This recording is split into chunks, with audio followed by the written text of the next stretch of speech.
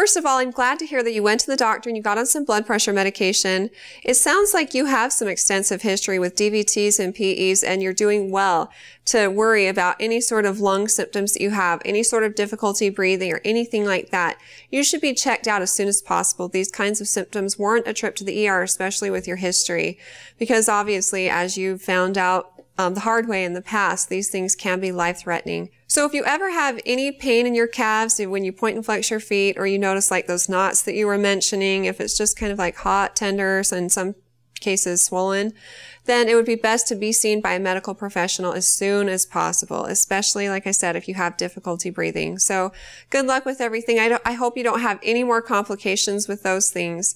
And if you have any other questions for me, feel free to ask them on our Facebook page at facebook.com/Intermountain Moms, and recommend us to your friends and family too.